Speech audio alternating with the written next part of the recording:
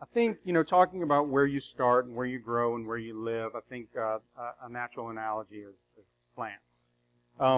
Plants start out as seeds, and they sprout, and then they grow. They start to grow, and then they develop roots, which allow them to bear fruit. And I think our spiritual life and even our life in community is pretty similar. I think God has some things to say about the way that we start, the way that we grow in His truth, and the way that we live in life through Him. So if you have your Bible, open up to John 14. We're going to be looking at the first few verses. If you don't have a Bible, there should be one in a seat around you. Feel free to use that and take it home. So starting in verse 1, Jesus says, this is the night before He's crucified. He's with His disciples. He's speaking with them. These are some of His last words. He says, "Do not let your heart be troubled. Believe in God, believe also in me. In my Father's house are many dwelling places. If it were not so, I would have told you, for I go to prepare a place for you." So He's talking about where He's going, where He's about to go to. "If I go and prepare a place for you, I will come again and receive you to myself, that where I am, there you may be also. And you know the way where I am going." So He's talking about He's going to leave. He's going to prepare a place, but He's coming back for them, and that they know the way. And normally it's Peter who kind of jumps up and asks what everybody's thinking about something Jesus said after a parable or something. But in this case, Thomas says something. In verse 5 it says, "Thomas said to Him, 'Lord, we do not know where you're going. How do we know the way?'" So he's thinking very tangible. A lot of the ways that we think about what something Jesus said, something very concrete. Like, we don't know where you're going. How do we know the way? It would be like me telling you, "Well, let's meet there for dinner at 6. And you're like, "You didn't say where, so I may not even know how to get there. I may not know the way." So he's thinking very tangible here and looking for directions, steps, or something very concrete. I haven't been to seminary, but I studied Greek one year at Denton Bible's Lay Institute, and was having my quiet times in Greek, and I was in this passage right here. And the best thing for me, at least, in studying Greek was it forced me to read extremely slowly. Because each word you have to parse out and see what it says and try to understand what it says in the context. And it's very powerful. And it was a great tool to slow down and consider these words that maybe I've read many times and can kind of gloss over to some degree. So I was reading verse 6. And it says, Jesus said to him. So I'm parsing this, and I read that, okay, well, Jesus is speaking to him. Who's the him? It's Thomas. He's answering his question.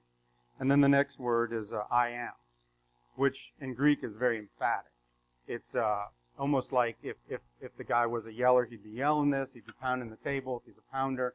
Jesus isn't doing these things, but he's very emphatic. Maybe he turned to Thomas and looked him right in the eye and said this. And he says, I am. And it caught my attention. I'm like, oh wow, this is a big deal. He's not messing around with this answer. He says, I am the way. And again, I wasn't thinking of the context of where I was reading. I was like, oh yeah, I think I was expecting something concrete.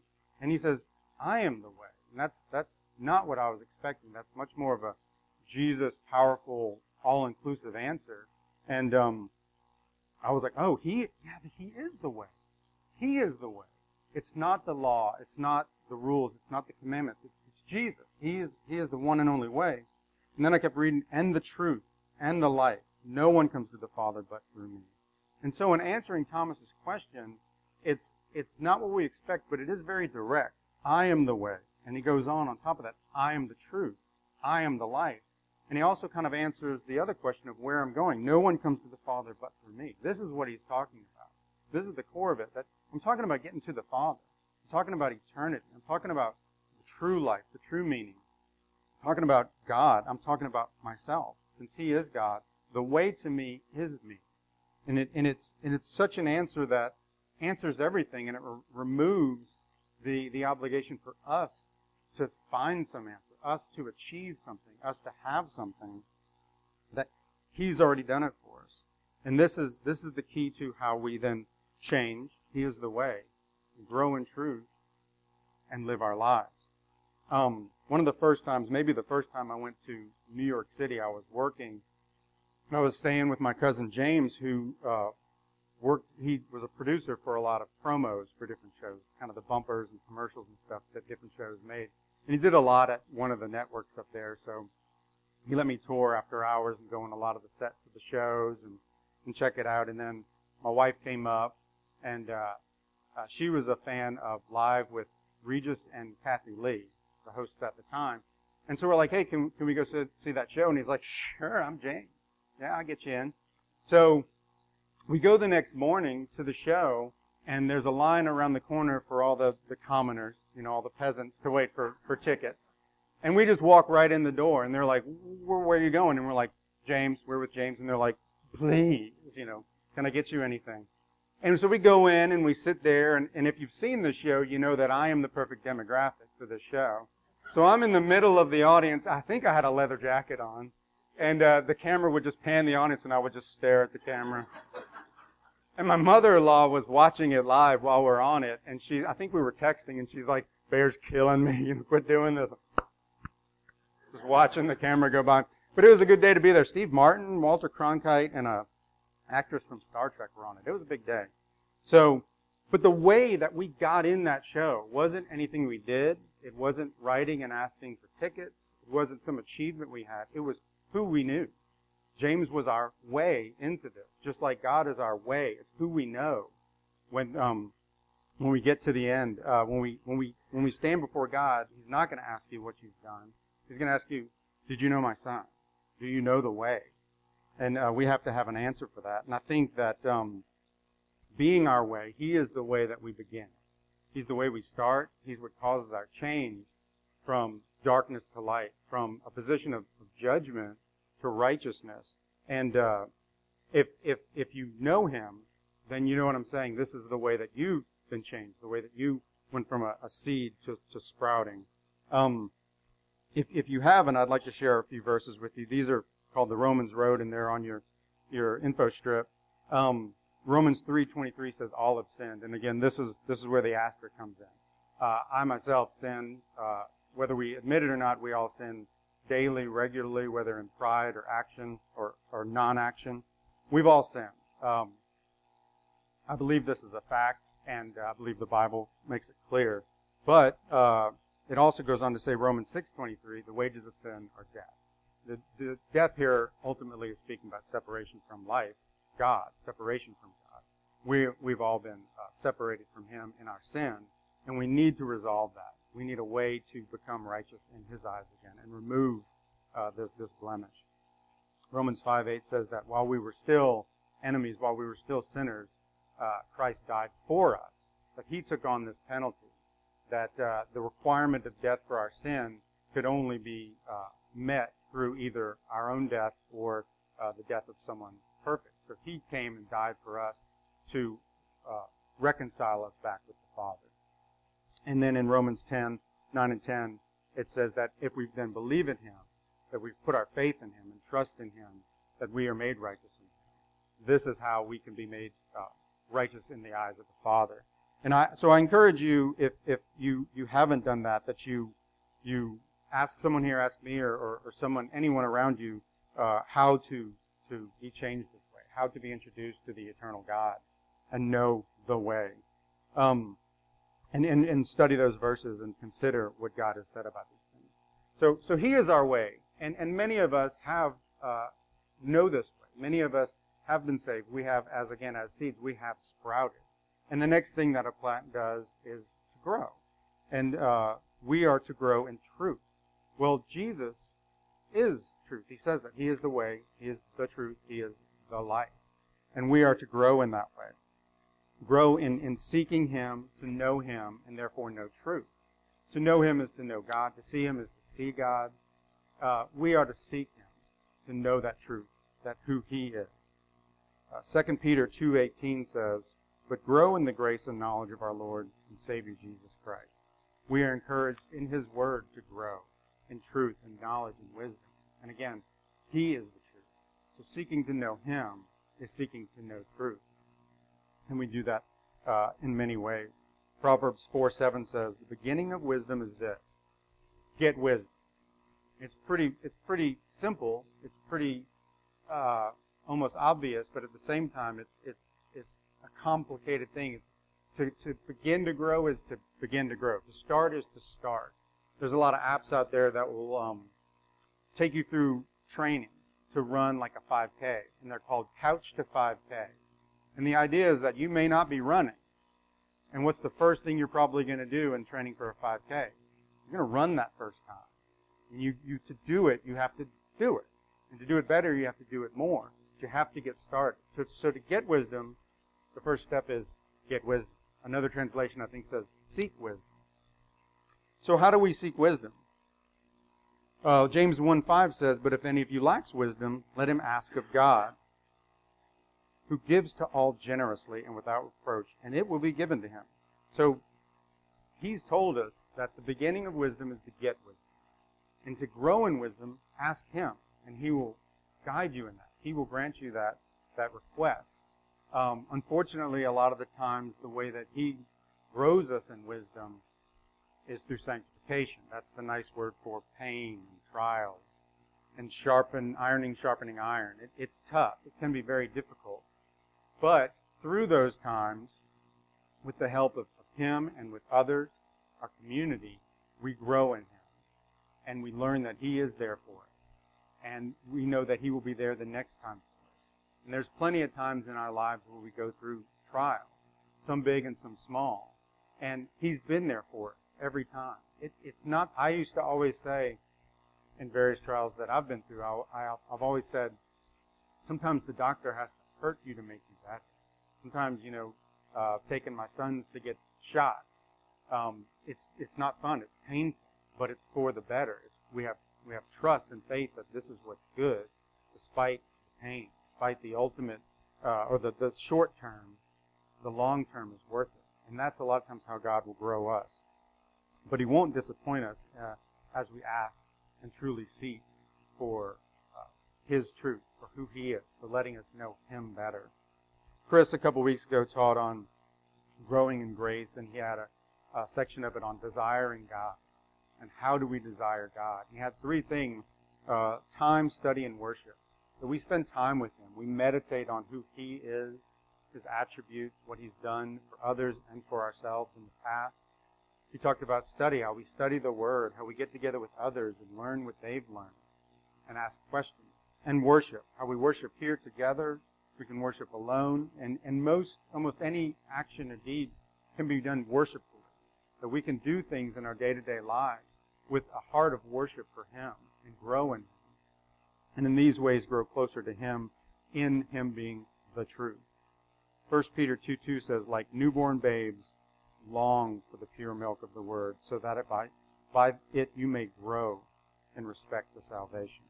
So again, we're to seek wisdom, we're to ask for wisdom, we're to long for this truth, and Jesus is the truth, so that we might continue to grow in him.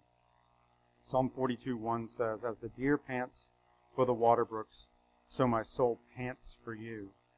Now, when do you think a deer pants? When he's running, when he's using it up, when he's out of water, when he's possibly dehydrated. So we have, I think, a picture. So this is, if you search for "as the deer pants for the water," a lot of times this is the kind of picture you'll find. Chris and I were looking for images for this, and both of us had trouble finding one that didn't already have the words on it, "as the deer panteth for the water." You see this in a lot of greeting cards. Do you think this deer is panting for water right now? This deer is full of water. This deer's got nothing but water. This deer is in danger of overhydrating and diluting his electrolytes. This deer needs to give some other deers a shot at this water. This deer's not panting at all. I mean, if you want, I looked up pictures of deers that were dehydrated and panting for water, and you're welcome, I didn't put one up here. They were disturbing. It was, the vultures are circling above this deer. He's wretched. And you know what that deer's doing as he's panting for water? He's thinking, I gotta get water right now or I'm gonna die. I am gonna die. Nothing else matters right now. I'm about to die. I mean, animals, all they do, right, all day long is look for water, food, maybe care for their children if they're in that state. But they're just going around looking for food and water. And what happens when they're not finding water? They're on the clock. They're going to die. I mean, panting for waters, they are just huffing and puffing. They've got to get this. They're in panic mode. Got to find water, or I'm going to lose it. I'm going to die this. I'm going to lose this battle. So when you read the Psalm 42, as the deer pants for the water, so my soul pants for you. The idea here is this guy's, I'm going to die if I don't have you, God. You are the source of life. And if I don't have you right now, I'm panting for water, I'm panting for God, and I need it right now, or I'm going to die. This is the severity that this person is longing for God. And this is a great inspiration for us, not as a conviction out of obligation, like, well, I have to want God, He told me to, I've got to want Him really bad, just want to want Him, but it's an inspiration that this is who He is. This is who He is for us, and this is who He is to us, and He's right there. He's not hard to find. It's just we need to be longing for Him and seeking Him in this way to grow in Him. So He is the way. He's the start. He opens the door for us and lets us in. He is our way that we can know very easily through His Word. And then we grow in learning the truth of who He is. And the truth is Jesus. So the more that we know Him, the more we know truth. What is right? What is righteous? Who is God? What is His character? And these are the things we should seek. So He is the way, He is the truth, and He is the life. He is the way that we should dwell in Him. There's verses about abiding in Him, living in Him. He is the life. It's not up here, but John 10:10 says, "The thief comes to steal, kill, and destroy. I came that they may have life and have it abundantly." He is life. He is the best life. The more you have Jesus, the more you have life, the more you have the best life. And that's where we find our joy. In Him, in living in Him, dwelling in Him, dwelling on Him. And that's how we can then continue to build our roots to bear fruit for Him. As we grow, as we sprout, as we begin to grow, and as we develop our roots, there's different aspects of that. There's the idea of the physical aspect of y'all. You know, we are each other's roots. We are what ties us here. We are what keeps us here. The community. And in spiritual terms, they go a bit hand in hand. Is that I build my roots in Jesus, but I also build my roots in y'all. And we give each other that stability that roots give. You can't move around a plant from place to place and expect it to grow like one that's had time to generate those roots. And we can't either. It takes exactly 10 years to live someplace 10 years. If you want to be meeting with the same guys for 20 years, it takes 20 years. You can't plant a 20-year shade tree and have it grow faster than 20 years. We are each other's roots, and that's what keeps us here. It keeps us connected. A tumbleweed doesn't have roots. Tumbleweed goes around, and a tumbleweed is useless. It doesn't do any good. It doesn't produce any fruit. You haven't had any tumbleweed fruit in your fruit salad lately. I did look up. It does have one use, tumbleweed, I read. It helps in cleaning up spilled uranium. So if you want to be the kind of person that is metaphorically cleaning up toxic waste, don't worry about roots.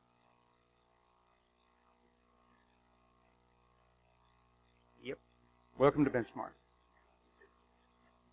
Colossians 2:6 and 7 says, "Therefore, as you have received Christ Jesus the Lord," so He's our way, "so walk in Him, grow, having been firmly rooted and now being built up in Him and established in your faith, just as you were instructed and overflowing with gratitude." So we are to receive Him. He is the way. We're to grow in Him. He is truth. And we're to be rooted in Him. He is life. So how can you be rooted in Jesus? Well, again, I think you can dwell in Him. You can dwell on Him. You abide in Him. In dwelling on Him, Philippians 4:8 says, "Finally, brethren, whatever is true, whatever is honorable, whatever is right, whatever is pure, whatever is lovely, whatever is of good repute, if there's any excellence and anything worthy of praise, dwell on these things." And I put the emphasis on these things because, as Matt said, we tend to dwell on things. We oftentimes dwell on things that are negative. The election. You know, it can take our minds and we can dwell on this thing and really become negative about it. But this says, dwell on these things. And what is more true, honorable, right, pure than Jesus? Dwelling on Him. We go to Colorado in the summer, and in late July and August when it's 150 here, I wake up in the morning in Colorado and I get some coffee. I go out on the patio and I bring a blanket or a jacket because it's chilly. Think about y'all a little bit, chuckle. And then I'm drinking the coffee and I'm looking at my mountain, as we call it. And I just sit there and I'm like, this is beautiful. This is awesome. And then sometimes I'll close my eyes and I'll be like, remember this when you go back to Texas. So I can come back here and I can close my eyes. But the fact is when I'm back here, if I try that, I open my eyes and I'm back here. It's hot. And the coffee is really hot. And it's just compounding it. But when I open my eyes and I meditate on Jesus, He's there. He's still there. And meditating on Him is so much more honoring to Him, and it's so much more, for lack of a better term, it's so much more effective. When I'm concerned about something, when I'm dwelling on the negative, or just whatever it is, it's so easy. I mean, I don't know about you, but I found life to be rather difficult at times. Emotionally, spiritually, just whatever. But when I can focus on Him, meditate on verses that He's shared, and think of Him as the creator of the universe that cares about me, who loved me enough to send His Son, that He's there with me all the time and has led me through so many things, that He's given me the blessings of my wife and my kids and my church and His Word. These things don't stop when I open my eyes. He's still there. And it's that quick that I can access Him, meditate on Him, and things that He's told me that are true. There's so many great verses that talk about how much He loves me and what He's done for me and how much He cares for me. And when I think about who He is and the fact that He cares for me, it's very humbling. And again, that's accessible in an instant. Close my eyes and He's there. I can meditate on Him. And He never goes away. So I can dwell on Him and who He is. But I can also dwell in Him. This Christian life sport is not a solo sport. It's not a one-man act. When I was a kid, my hero was Spock. He was logical, and he was cold as ice, and everything was about reason, and I loved that. I moved around a lot as a kid. I've moved over 40 times, and most of those were before I was out of college. I mean, I've lived places for a month at a time or 6 months or something. So if I've moved 40-something times in 20 years, that's a lot of moves. And so I was like, I don't need anybody. I'm me, I'm myself, and I'm on my own. And it was crippling. You know, it was just, nobody can live that way. It's just stifling. And I think I knew that, but I wanted that. I wanted that way to work. Well, the Christian life's not that way. The Bible tells us that we are to bear one another's burdens, that we are to not forsake assembling together, that we are to fellowship with one another. And I love how we do that here at Benchmark. I love that I can look out here, and I'm not that concerned about speaking in front of this group because I basically know everybody, and I've known a lot of y'all for a long time. So this is just having a conversation where y'all don't get a chance to talk back. And that's to me, that's the way it should work, right? You wait for your turn to talk and you don't get one. We sing at the end, then you can talk then. But again, it takes time to build those relationships. And some people are better than others. Some people have the personality or the social skills or whatever it is. But they develop roots more personally. Other people, it's deeper, not wide, and so forth. But this is what we need. We need these roots to provide our stability when the tough times come, and also to provide us with the growth to be able to bear fruit. And Jesus is providing that way as, again, the way, the truth, and He is the life. So what kind of fruit are we supposed to bear for Him? John 15 says, starting in verse 4, says, "Abide in me, and I in you." So live in Him. He is the life. Be living in Him. Dwell in Him. As the branch cannot bear fruit of itself unless it abides in the vine. So neither can you unless you abide in me. I am the vine, you are the branches. He who abides in me and I in him, he bears much fruit. For apart from me, you can do nothing. And again, if we're talking about sharing with people or ministry, we can't do this on our own. We're not going to be effective by just forcing our will on people. It's not really up to us. It's him working through us. We are just the branches. We bear the fruit, but it's because of the vine giving us those nutrients. And what is the fruit? Matthew 28 says, it's called the Great Commission. Starting in verse 19, it says, Go therefore and make disciples of all the nations, baptizing them in the name of the Father and the Son and the Holy Spirit, teaching them to observe all that I commanded you. And lo, I am with you always, even to the end of the age. So this is what we're meant to do, to bear fruit. We're to share the way. We are to share Jesus with other people. We're to bear fruit of the kingdom and souls of people, in teaching them and showing them who he is and what he's done for us to provide this reconciliation with the creator of the universe, the righteous judge that we will stand before. And out of love, he has paid our debt. This is something that he's done for us, and out of gratitude, we honor him, we worship him. Again, he is the truth, whether we like it or not. There's truth that I don't necessarily like. There's pain in life. I don't like that, but it's true. And pretending it's not true doesn't make it untrue. Doesn't make it not real. It just makes me less wise into the ways of the world as far as God's wisdom. So we are to go and make disciples. We are to bear fruit in him, in making others disciples, and his Holy Spirit working through us in their heart. And we are to teach them to observe all that he commanded you. Well, what did he command us? Matthew 22 talks about the greatest commandment. And starting in verse 36, it says, someone's asking Jesus, Teacher, which is the great commandment of the law? Again, looking for something that's a bit more concrete. Oh, we'll do this, and that's it. And Jesus says to him, You shall love the Lord your God with all your heart, with all your soul, with all your mind.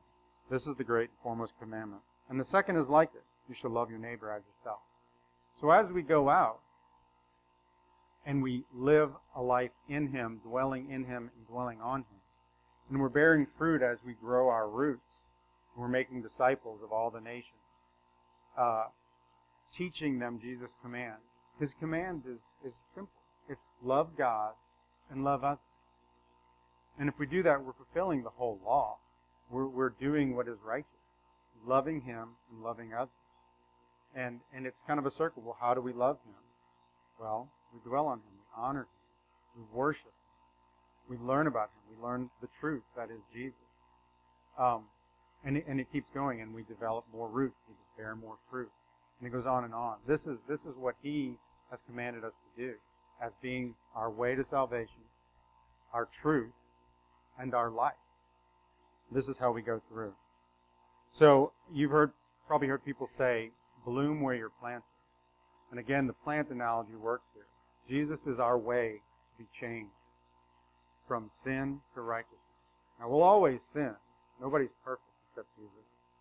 But he is the one who's paid our debt to convert us. He is our way into a righteous standing with God. He is the truth. He is then what we seek to know, and to know him is to know truth. He is truth, and that is what we are to seek. And he is life. He is the life for us. He is what gives us the ultimate in joy, in fellowship with him, in peace. He is the life. He is the way, the truth, and the life. So I encourage you to, if you don't know him, please let me know.